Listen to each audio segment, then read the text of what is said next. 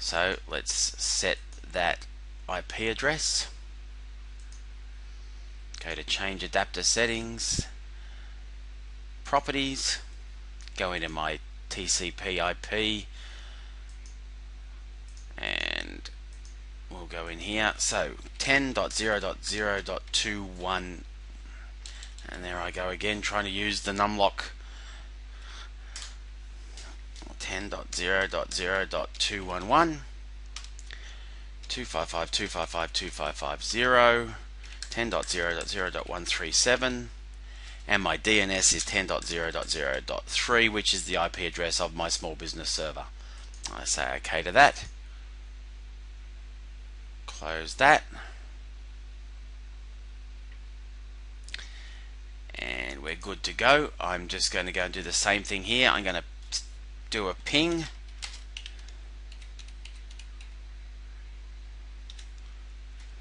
Make sure I can ping the machine, so I've got my network connectivity, so that's good. And so I'm now going to go in here and I'm going to change the name of this machine. So this will be my OEC Terminal Services Server. And I'll say OK to that. It's telling me I need to restart, same as before, so I'll restart. That's all good.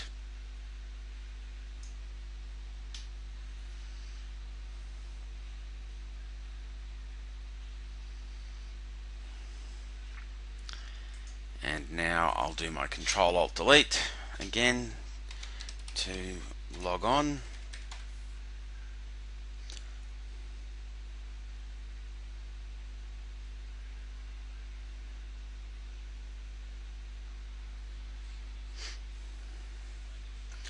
And same process, I'm going to go in here and choose change and get this to join our OEC computers domain. I'll say OK. Again, it's prompting me for my username and password.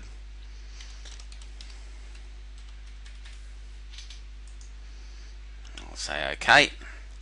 That'll now join the domain. I'll get my message saying that it has joined the domain, and then we're all good to go. Next step is I'm going to go onto my SQL Server machine and I'm going to install SQL Server.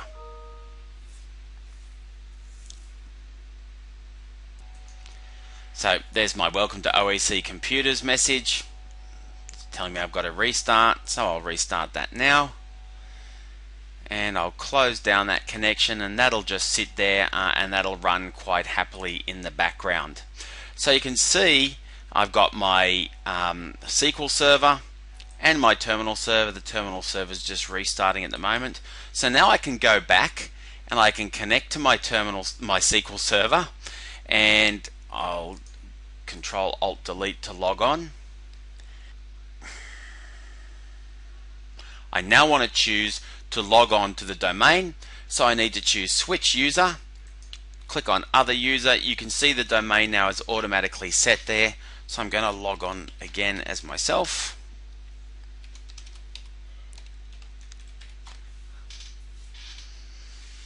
Give that a couple of seconds, and we're now logged on to this virtual server, which is now a member of the OEC computers domain. So we're good to go from an infrastructure perspective here. So what am I going to do? I want to now install SQL Server. So how do I do that? Well, I go up here and I can get rid of this server manager, and I can go up here and I go into File and Settings. This will then bring up my virtual machine setting.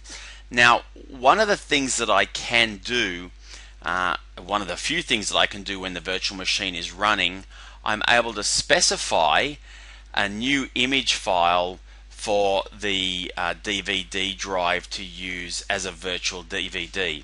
So this is where I'm going to now browse out, and I'm going to choose my SQL Server ISO file. Same as I chose an ISO file when I was booting up and building the virtual machines, I can change the ISO files while the virtual machine is running. I'll choose that. I'll say apply. and OK. And what you'll notice is that it actually, inside the virtual server, it looks at it and says, okay, a new DVD has been inserted. So the same thing will occur as if you had inserted a physical DVD into a physical server. So I'm going to go and run setup. SQL Server 2008 R2, which SAP Business One is compatible with. So requires the Microsoft .NET framework, and so I'm going to click on OK, and those components are going to be installed for me from the CD.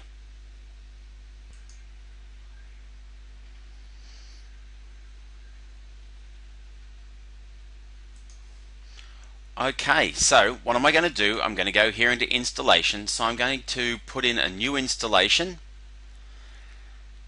So I'll let that run. And what you'll find, all things being equal, again, as long as your virtual server host is in line with the specifications that I've provided, you'll find that it will be very, very fast. So that's all good. My setups has checked that it meets the requirements.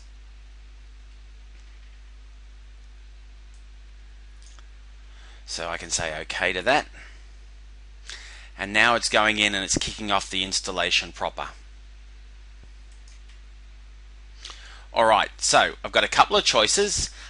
It's going to ask me if I want to install a free evaluation edition, SQL Express, Express with advanced services, or do I want to enter a product key. So I'm going to enter a product key. I'm not going to record this part because you'll need to provide your own product key. So I'm just going to pause for a second while I pop my product key in. Okay, so now I've done that and I've put in my key. I'm going to accept the license terms and I'll say next. I'll choose install and let the process continue. It's setting up the support files that SQL Server needs. So that's now done and we're ready to move on to the next stage in the SQL installation. So I'll choose next. And I want to do a SQL Server feature installation, so I want to have the choice of specifying which features I do and don't want installed. So I'll say next. So I want the database engine services, I want SQL Server replication. Actually no, I don't. I'm going to switch that off. I want full text search, analysis and reporting services. In my shared features, I pretty much want everything except I don't need my any of the SDKs, and I don't really need the sync framework, but I'm going to install it anyway because you never know if I might need that for a demo in some way, shape or form. And then I'll say next.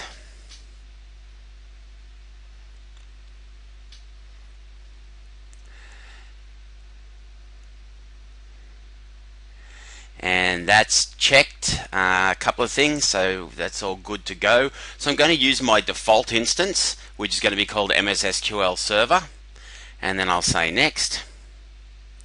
It's just in case I'm installing an extra instance or I want to give this a particular named instance or whatever the case may be. It gives you that flexibility. That's the amount of space it's going to take up. I've got plenty of space available, so I'll say next. And now what we're going to get prompted for is all of the accounts that I want to use. So I'm going to browse out and I'm going to select my account here. Now because this is a demo environment, I'm not overly worried about hardening the system and following all the normal security processes, because normally you would not use your administrator account to run your SQL Server accounts. You would set up a dedicated account and run the SQL Server services in that context, but I'm not too worried about that because this is a demo environment. So I'll say OK. That's now set. I do want my SQL Server browser to start up automatically. So I'll then say next.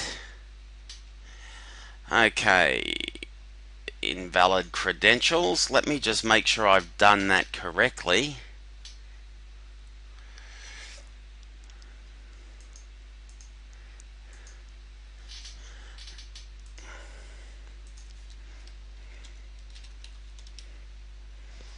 check my name. So that's good. And then I'll put in my password. And I'll say OK to that. And then I'll say next. That's better. I think I must have mistyped my password. So we're going to use mixed mode authentication. I'm going to create an SA password, and again I'm going to be writing all these passwords down so I know exactly how my demo environment is set up. Make sure that's all correct. Alright, I'm going to add current user as a SQL administrator, and then I'm going to say next. I'm going to add myself, the current user, as an administrator for analysis services, and I'll say next. And now for my reporting services, I'm going to install it, but I don't want to configure the report server at this stage, so I'll say next. And next one more time, and everything's okay. There's no failures and no warnings, so I can go and say next. There's my checklist, that's all good. I'll say install, and now I'm going to let the installation run. I'm going to pause the recording because I'm sure you don't want to sit here and watch this go through, and then we'll come back when we're finished. So you can see that's a fairly low maintenance process involved in doing the installation. So the installation is completed successfully. So I'll say close. And that's it. Now if I want to double check that that has actually gone through, I can click on Start, go into All Programs, I'll go into SQL Server, I'm going to go into my Management Studio. It's going to take a couple of seconds to run just for the very first time, so it's doing the configuration. And then I'm just going to connect to the SQL Server itself, make sure everything's as I expect it to be. Alright, so my server name, if I drop down here, I can browse.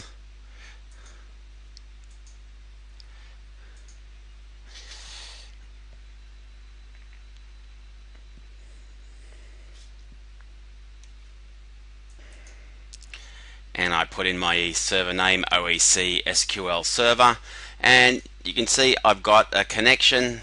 There's all my system databases. My SQL Server agent is sitting there running and ready to go. So that's my SQL Server installation done. The next step that we're going to cover in our next video is the installation and the configuration of the terminal server.